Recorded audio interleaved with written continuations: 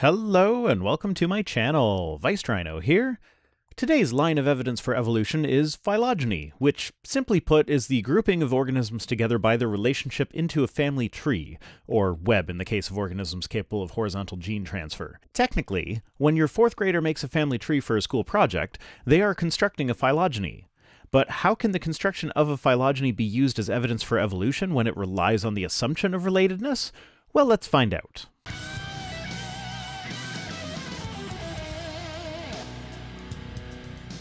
Most phylogenies are hypotheses. That is, they are the proposed explanation for a narrow set of phenomena. The phenomena in this case being the appearance of relatedness. The reason most phylogenies remain hypotheses rather than becoming fact is because evolution is a messy process. There are often more than one phylogeny that can explain the appearance of relatedness, and most phylogenies deal with common ancestors that would have gone extinct a long time ago, long enough that their genetic material would not be preserved. And without genetic testing to verify it, it is entirely possible that a structure that appears to be homologous could actually be analogous instead, being the result of convergent evolution. And in more distantly related organisms, even genetic testing is not perfect. So phylogenies must be analyzed with several processes, the most common of which is known as parsimony analysis. Parsimony is a principle that is similar to Occam's razor. When there are multiple explanations for a phenomena, the one that relies on the fewest added assumptions is preferred. So if you're looking at 4 taxa, that is a taxonomic group of any rank, so it could be species, order, family, phyla, and the like. So if you have 4 taxa, A, B, C, and D, then with respect to taxon A, there are 3 potential phylogenies. That is, it could be most closely related to B, most closely related to C, or most closely related to D. Parsimony analysis would examine all 4 taxa and determine which structure of relatedness is most likely based on the different criteria depending on what data you're working with. For instance, genetic data will be looking at, you guessed it, DNA, whereas fossil data would be looking at morphology. So when looking at our 4 taxa, you could arrange them in 3 ways, in 3 phylogenies. To oversimplify it, the analysis looks at which of the phylogenies results in taxon A having the most in common with whichever taxon is closest to it in that phylogeny, and this one will be the one proposed as the most parsimonious. Sometimes this can be relatively easy with morphology. There has never been an instance of anything analogous to the spine convergently evolving, so we know that if an organism has a spine, it fits into the vertebrata clade. Sometimes, though, it can be a bit more tricky. The clade Uniconta consists of organisms whose flagellated cells have one singular flagellum. But it would be entirely reasonable to think that it's possible that an organism which has multiple flagella could evolve in such a way as to lose all but one flagellum, meaning that a biconta, an organism with 2 flagella, could potentially evolve into an organism that we would have no way of knowing just by looking at morphology does not belong in Uniconta. This is why we have to look at character analysis. The phylogeny that involves the fewest number of character changes is most likely to be the correct one, so complex and in-depth phylogenies will always be subject to revision as more discoveries are made, but one thing is certain. When you organize organisms based on shared character traits, a nested hierarchy structure emerges. Now, at this point, it's helpful to know the difference between a monophyletic and paraphyletic group. A monophyletic group is an exclusive group of organisms in the same taxon that all share a most recent common ancestor, and which includes all descendants of that common ancestor. A paraphyletic group describes a group of animals that all share a common ancestor, but which does not include all of that ancestor's descendants. So, for instance, chordate is monophyletic.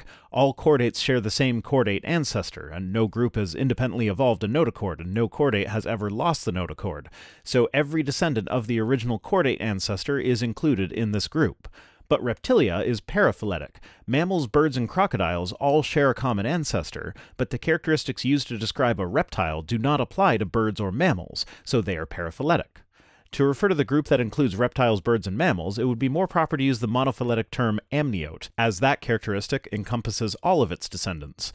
Usually this problem comes about as a clash between the scientific term for an organism and the common language term. For instance, the term wasp is used to refer to several different organisms throughout the Hymenoptera group, but excludes certain others like ants and bees.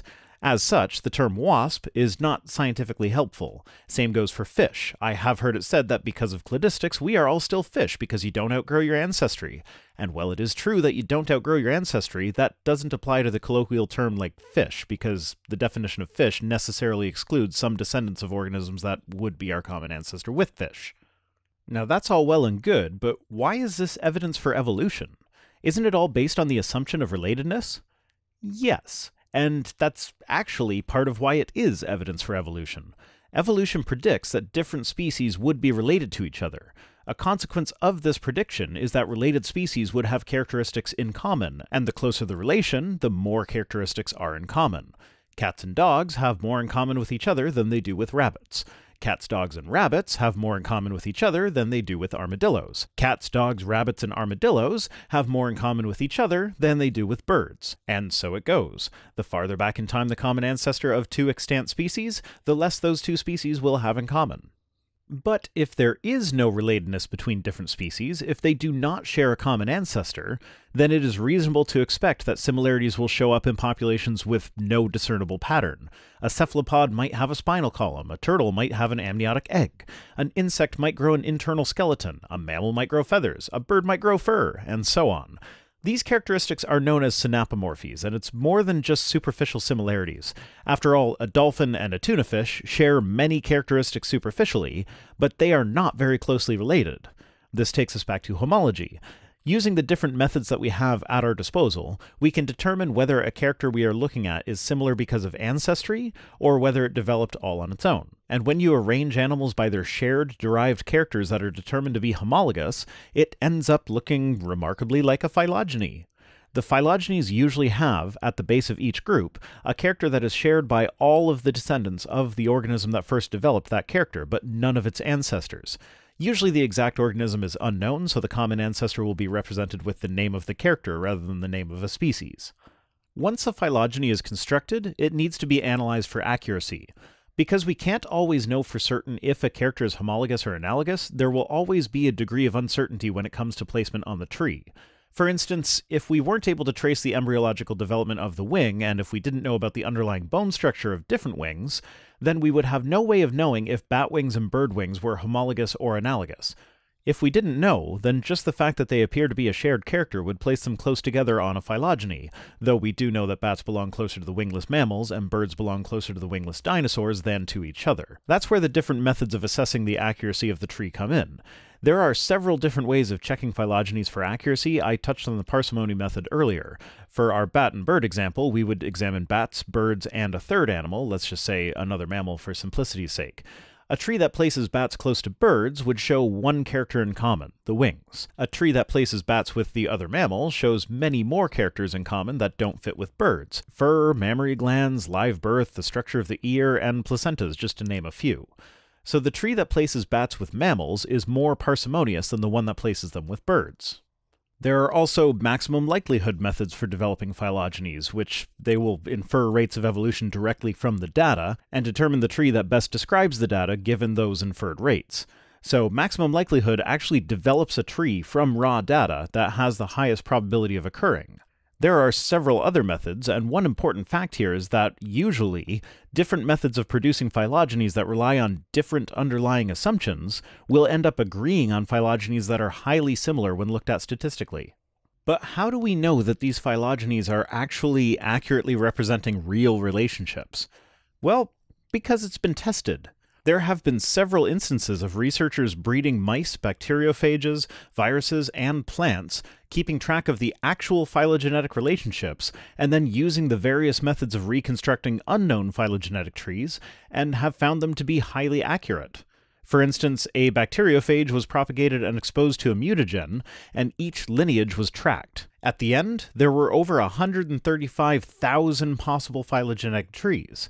They then used 5 different methods for inferring phylogeny. The person on their team who did the inferential phylogeny was kept in the dark as to what the actual recorded phylogeny was, in order to avoid skewing the results with bias.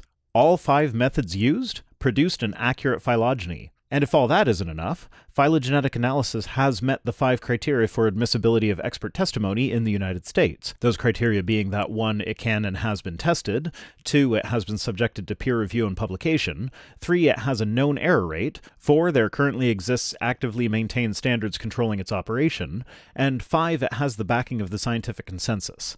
There are several cases where phylogenetic analysis has been used as evidence that has resulted in convictions. So just for fun, let's go through a very much oversimplified phylogenetic lineage leading to modern humans. We have nuclei in our cells, so we are eukaryotes.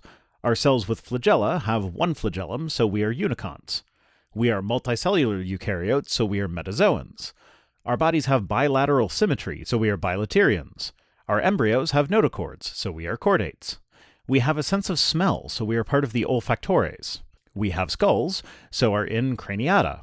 We have spines, so are vertebrates. Skipping down past some of the more technical ones, we have jaws, and so are gnathostomes. We have bony rather than cartilaginous skeletons, so are osteichthyes. Skipping down past even more of the technical ones, we have 4 limbs, so are tetrapods.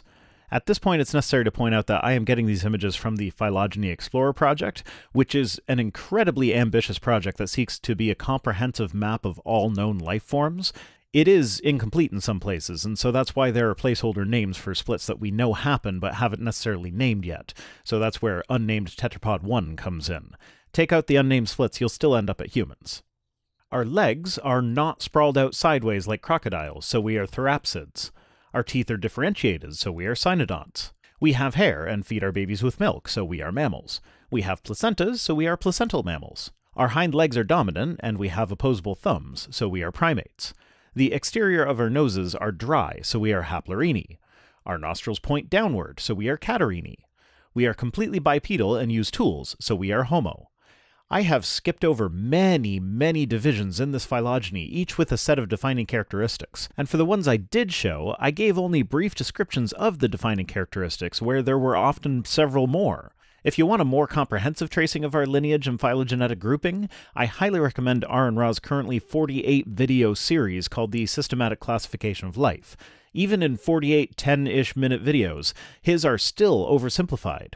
So we fit the descriptions of all of these categories perfectly, and our closest ancestors, chimps and bonobos, fit them all perfectly as well, at least until we get to the split that led to their clade Pan. Our next closest relatives, gorillas, fit the exact same series of characteristics, right up until they diverge at homininae. And so on. The farther back you go, the more relatives can be included in the phylogeny. So at the end of the day, phylogenies in isolation are not evidence for evolution, but when you combine them with the other methods that we have of determining relationships, they lay out a remarkably accurate map of relationships among all life on Earth, and they have been regularly put to the test to ensure that they aren't just coincidentally matching up. The theory of evolution is the best explanation as to why life appears to be related. Thanks as always to my patrons who make this series possible. If you'd like to support the show, you can do so for as little as $1 per episode at patreon.com/ViceRhino. You can also follow me on Twitter at ViceRhino, and a link to my Facebook page as well as my P.O. Box address are in the description. See you next time!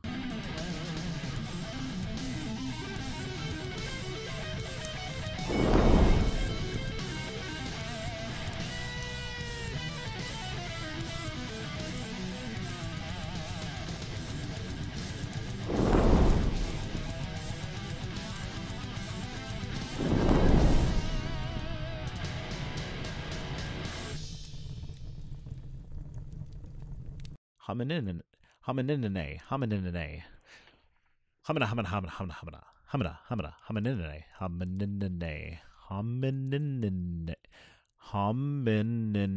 No, there are too many N's. Homininae. Homininae. Homininae. Homininae. Homininae. Homininae. Homininae. Homininae. Homininae. Homininae. Homininae. Homininae. This is a fun word that needs practice. Oh, where was I? Our next closest relatives, gorillas,